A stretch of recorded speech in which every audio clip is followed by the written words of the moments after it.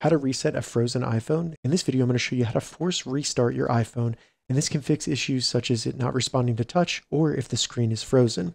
And if this video helps you, please consider giving it a like and also subscribe to my channel because that really helps me out. So if your iPhone's frozen, it's really easy to reset it and we won't lose any of our data. All we need to do is simply short press the volume up button, then short press the volume down button, and then hold down the power button until you see the screen turn off all the way.